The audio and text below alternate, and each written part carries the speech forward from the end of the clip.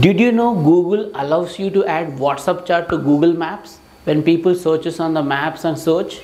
Yes, now Google allows you to add WhatsApp chat to your Google Business Profile Manager. In this video, I'll show you step by step how you can add a WhatsApp chat to a Google Business Profile Manager so that your customers directly can message you through WhatsApp. Okay, just open Chrome browser, log in with your mail ID and search in the browser Indras Academy Marathahalli.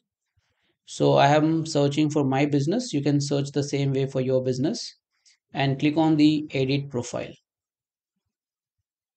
And after that, you have to go to contact and you can see that I have enabled WhatsApp chat in my profile. Just click here and here you have two options. One is text message and WhatsApp, and I have please select the WhatsApp and automatically it takes the WhatsApp link and then save,